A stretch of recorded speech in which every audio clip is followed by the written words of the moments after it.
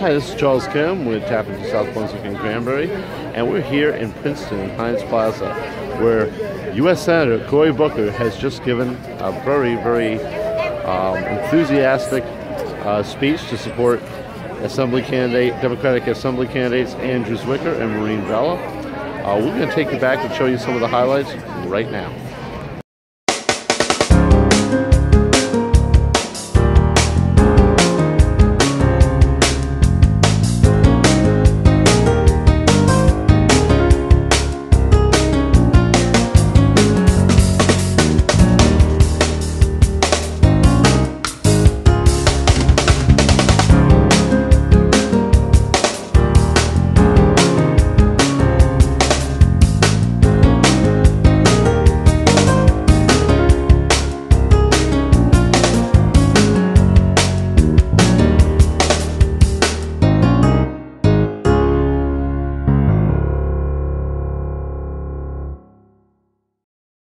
Vincent Prieto. Yeah. Well, good afternoon, everybody. Come on, a little bit better than that. Good afternoon.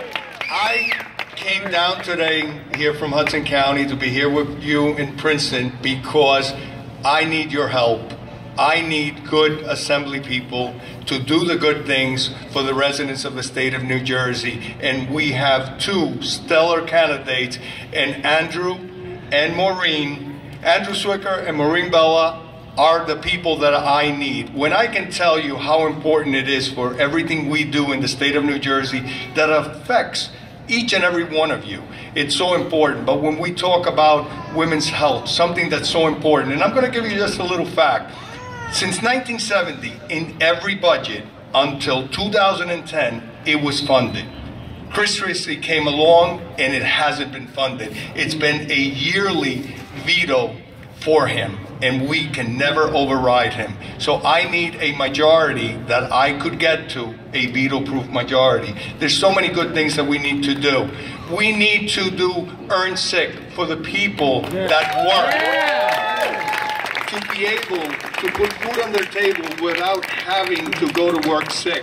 That's not right. Those are things we have to do. We have right now something that I'm going to try and override as soon as we get back, that it's about guns. And guess what? There's a bill that the governor vetoed that is for expungements for the police to have input, and the courts have asked for this, and so has law enforcement. It has nothing to do to be tied with mental health. That's a broader issue, but this is something about mental health in an issue that you shouldn't get guns to these individuals. It's the right thing we need to do. I need people like Andrew and Maureen to be part of my team. We have a lot of things that we need to get accomplished.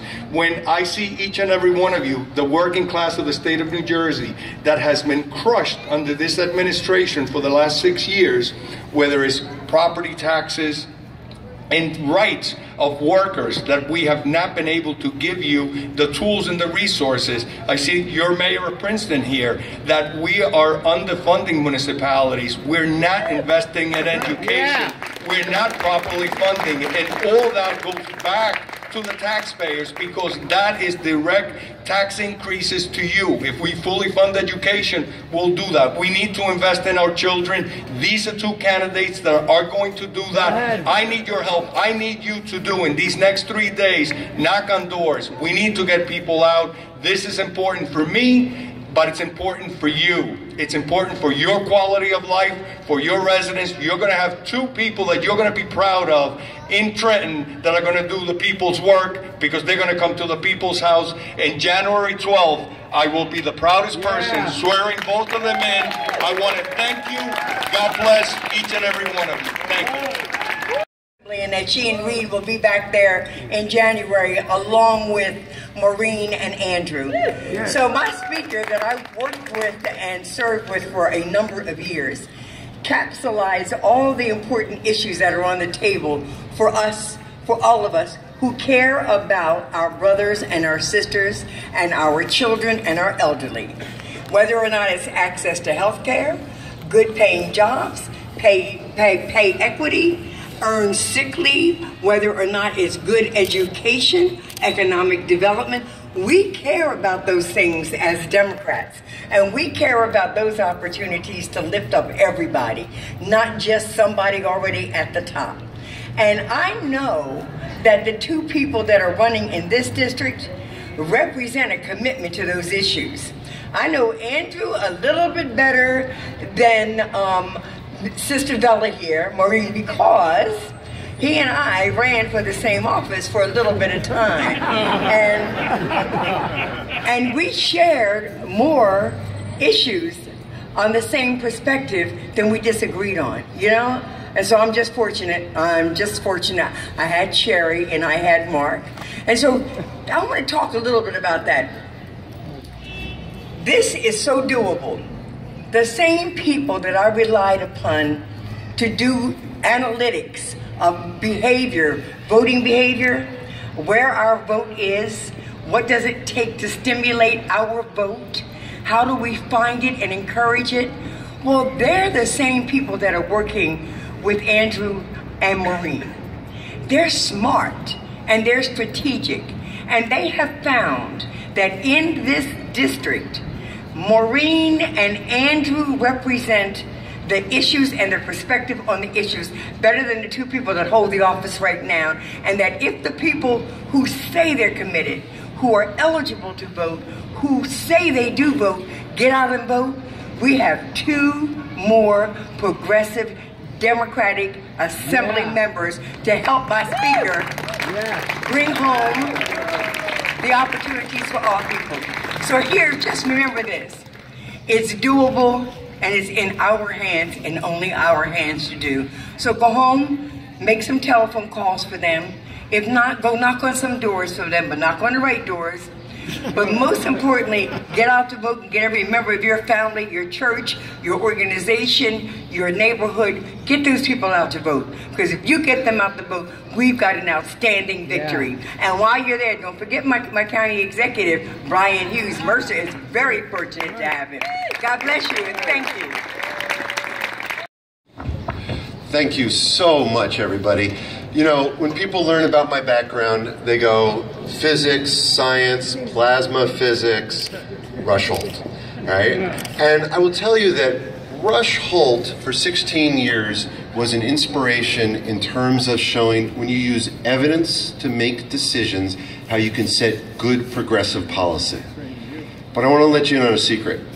The inspiration on how to run a campaign and how to represent people, not just by your mind, but by your heart, is Congresswoman Bonnie Watson Coleman. And I am so proud that she's our representative. So, as you heard, momentum is building and building and building. Yesterday at work at the Plasma Lab, I got stopped by another scientist, and he said, I get it. Stop mailing me, stop calling me, stop knocking on my door, I'm gonna vote for you, all right? And we have been working months and months to get to this very point right now. We are right there at the edge because we have put together this incredible, incredible organization because Bonnie's right, the first thing we did was steal her entire team. So thank you for that. But to give you an idea of where we are, during these 5 days that started Thursday leading up to the election, our goal is to knock on thousands and thousands of doors with an incredible organization that our campaign manager, Seth Levin, who's hiding somewhere around here, there he is right there, and his team has put together, is unbelievable. So in Hillsborough, to give you an idea, the goal was to knock on 2,000 doors over the course of 5 days. We knocked on 2,000 doors in 2 days. We are knocking on door after door after door to get the word out that the time for change is now, and the way to do it is with each of you and all of your friends and all of your family. We are so thankful that each of you are here and the tremendous support that we receive from everybody. So we have just a few more short days. Please, if you haven't already, sign up, do a shift, knock on some doors, make some phone calls. We couldn't do this without you. We are so thankful. So thank you very, very much. And let's win this thing. Excited. Maureen Vella, and I'm an attorney and a former judge. I spent almost all of my life helping people who are in a very hard time of their lives. I know how laws affect people. I know what to do when I get the phone call in the middle of the night and it's the police calling and saying there's a woman who's suffering from domestic violence. I've worked with families with drug addictions. I've worked with people who need someone to make a decision on the spot. I have experience. This is not something I read about in the paper the next day. This is what I've done. And I can bring this experience to Trenton, and that's what I'd like to do. I want to thank all of you for being here. It just warms my heart. We have right now hundreds of people out in the entire district, and that is just amazing to me. I'm very humbled by this process, and I'm humbled by today.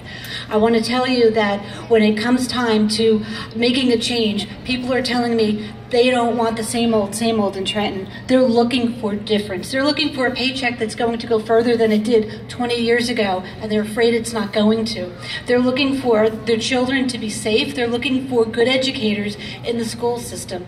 They're looking for sensible gun laws. They're looking for a change right now that's going to be a family-focused change, and that's what we want to bring.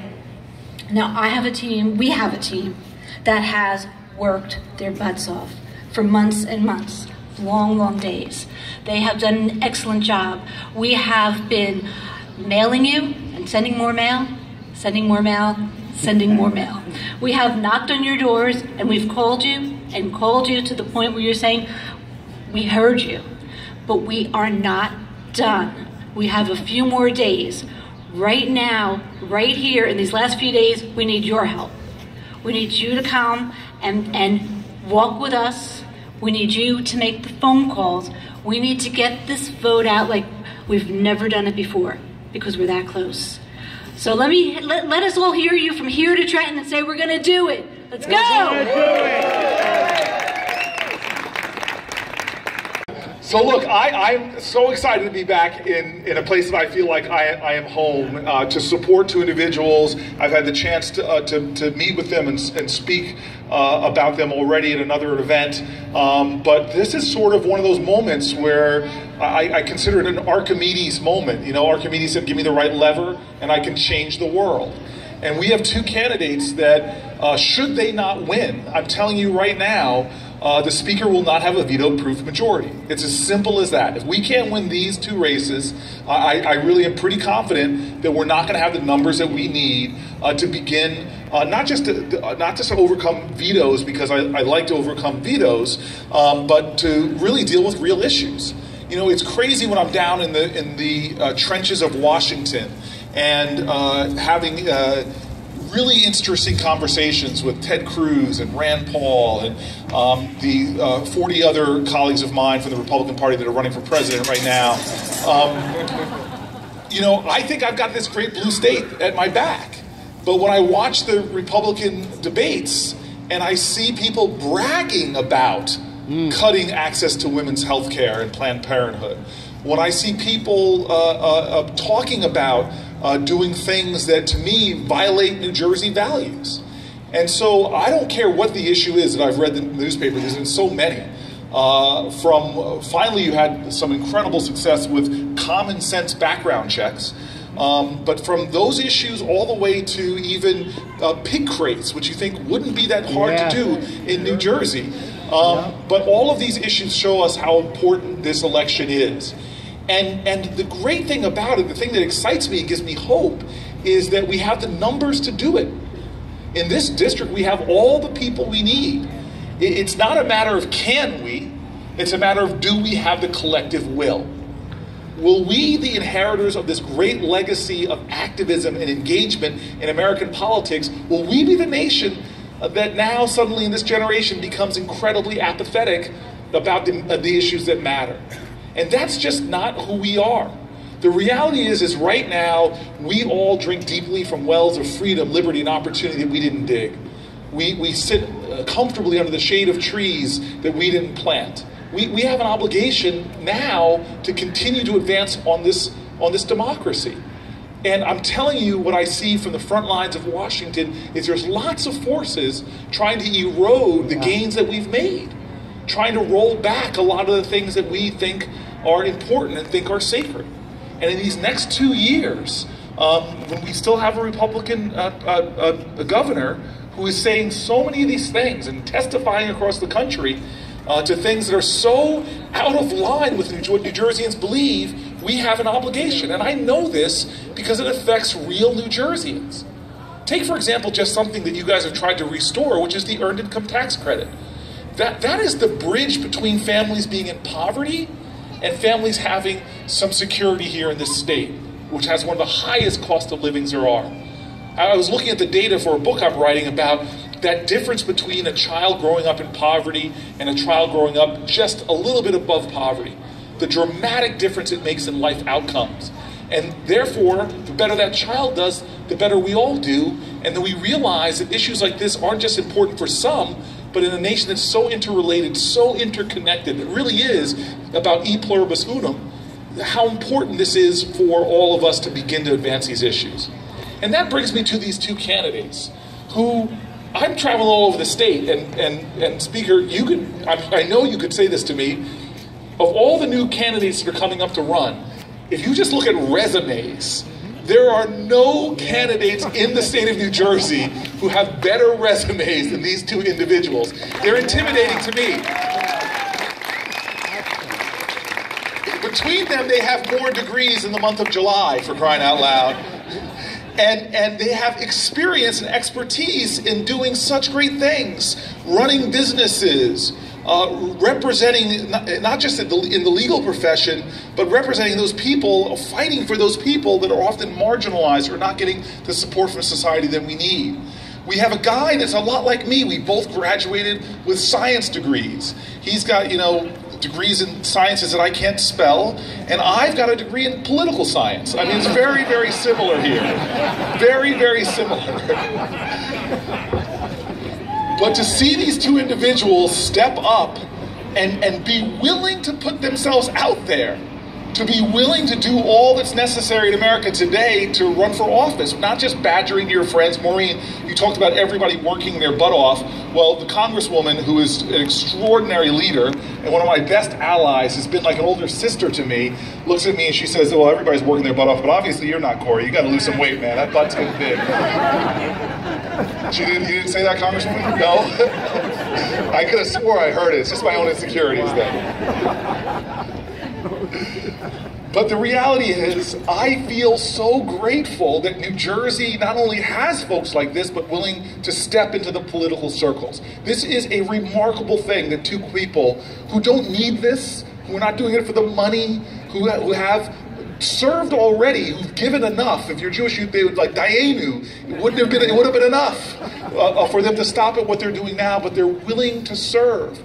And when you get your countrymen and women who are willing to step out like that, we have to support them. It is so important. And so I just want to end by telling a horrible joke in order to make a point.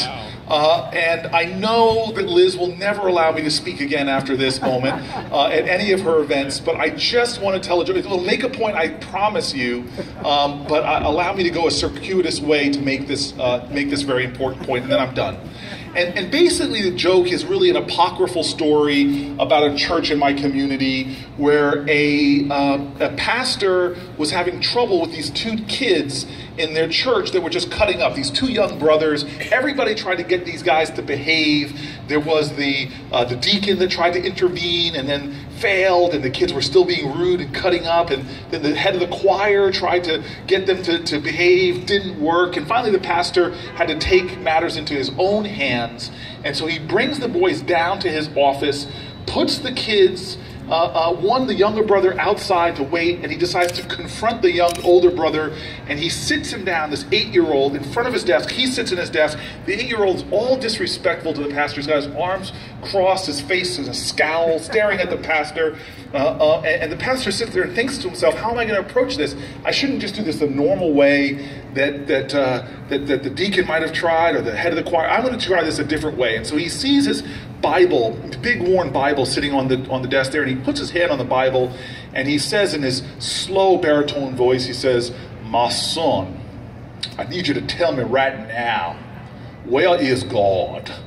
And the boy's eyes snap open, his head goes back, and the pastor's like, whoa, I've got his attention. And I don't know what kind of religious institutions you guys go to, but in my church, if my pastor sees something working, he just doubles down on it, he keeps going. And so this guy pulls up his Bible now, and he holds it up, looking at the boy hard, and he says, my son, I don't know if you heard me now, I want to know.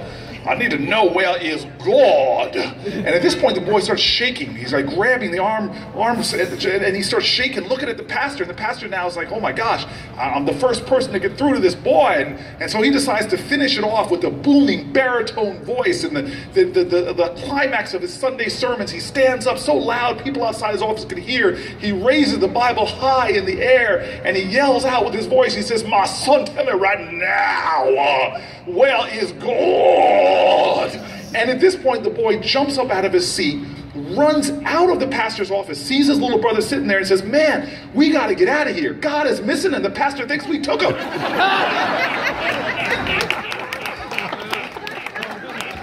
Has Liz turned her back on me, or is she still, no? No. Thank God. What's the story, the point of the story? Look, I remember elections past that had horrible turnouts. And I remember us losing pivotal, I'll never forget losing an election in 2009. And it wasn't because the Democrats lost the election. It wasn't because the other side won. We gave it to them by just not coming out. I hear all over the place. Congresswoman knows this. I hear it all over the place. People saying that this is an off election. Well, we have to turn it on, because after elections, people begin to ask things. Like, why are the Planned Parenthood's closing? Why are we now backtracking on environmental regulations like clean air standards? Why are we having our public schools so cut and assaulted? Why are they doing this to us? Where's God? Well, the question isn't where's God, it's where are we and what are they doing to us? No, what have we done to ourselves? If we don't go out and vote in this election, waking up the consciousness of our neighbors, the fault won't be the other candidates. We've got the numbers, it will be ourselves. And we will run afoul of the lessons of history brought about by so many generations who evidence these understandings that faith without work is dead, or as Frederick Douglass said, that in life you don't get everything you pay for, but you must pay for everything that you get. Or like Martin Luther King said, that change does not roll in on the wheels of inevitability. It must be carried in on the backs of people that are willing to work for it and struggle for it and sacrifice for it. We are a great nation. This is a great community.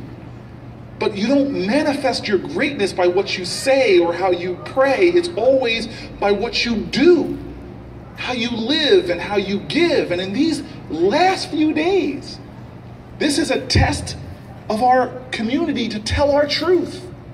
And will the truth we tell be apathy and indifference, or will it be engagement? Will it be struggle? Will it be service? Will it be letting our voice be heard? And the greatest way to let your voice be heard in a democracy is through your vote. And so I leave you with that call. In a community that has produced two of the finest candidates in New Jersey, Speaker Prieto knows that. Thank God they're not running for the Senate against me. In a community that's produced such fine candidates who are pouring their hearts out, the difference in this election won't be what they do, it'll be what we do.